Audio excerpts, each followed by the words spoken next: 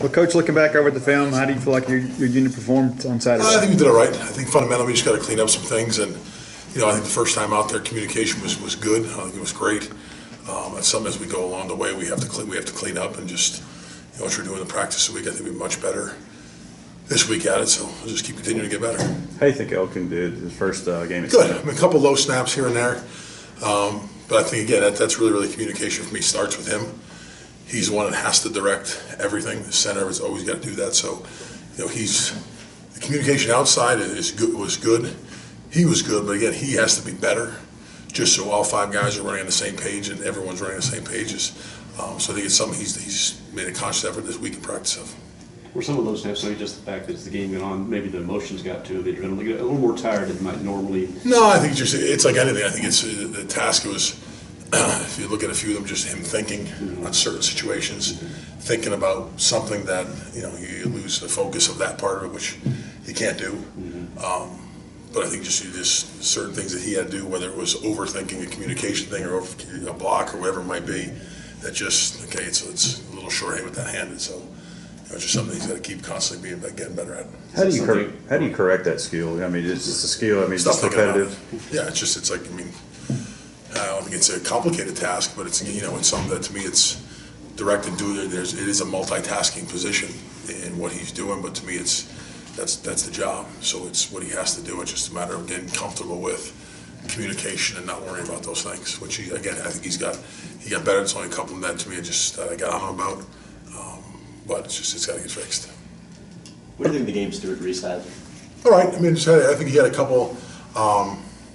For his first time out there, I thought he played decently. Just to me, and again, him learning the game and the game speed of it, as we go through, this week's going to be much faster, and it's going to get much faster every week we go on. Which I think he learned from. He knew his mistakes he made. The one I think his first pass pro he had, like third play or whatever, he kicked about 55 yards back, and so where are you going? He goes, I got nervous and didn't want to get beaten. I said, well, you can't go that far back. So I think again, it's all a learning process for them and for him doing the same thing and just correcting things on film from the game, which now he's got his feet wet, so it's for him, it's just keep getting better each week. The second unit also got a ton of reps. A lot of the guys have not even played. How do you feel like they played in their first game? Besides the penalties are unexcusable, but I think to me it's good for them to get reps. To say that there was any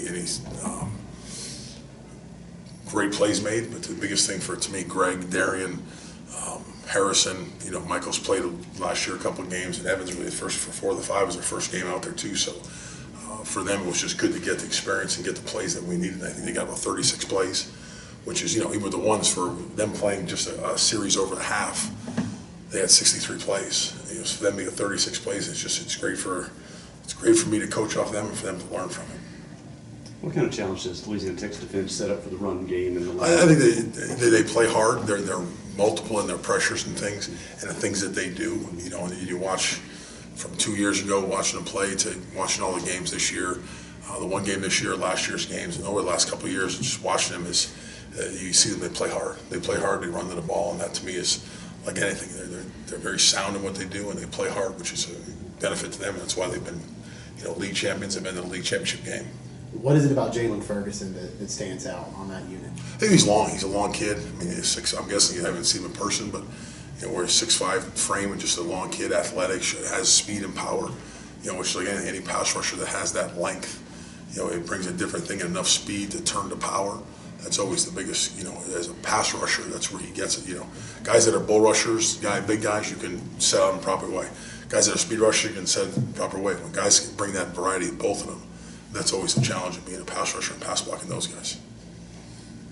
I noticed that time champion Terry Phillips didn't dress. Do they still need some sort of time to develop? Yeah, I think that's the biggest thing is to keep learning. And again, not that I don't need either one. I'm very similar to Martinez was 2 years ago.